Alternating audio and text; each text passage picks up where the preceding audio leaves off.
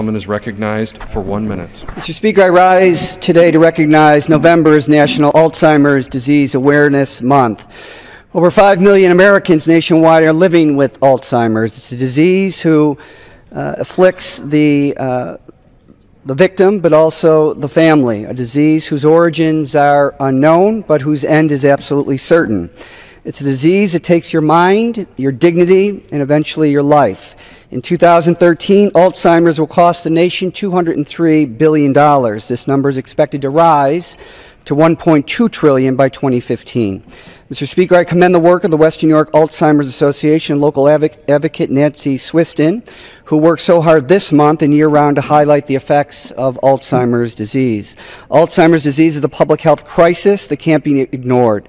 I urge my colleagues to raise awareness about Alzheimer's in their own communities and to support the bipartisan Hope for Alzheimer's Act to improve diagnosis and treatment of Alzheimer's disease. I yield back the balance of my time.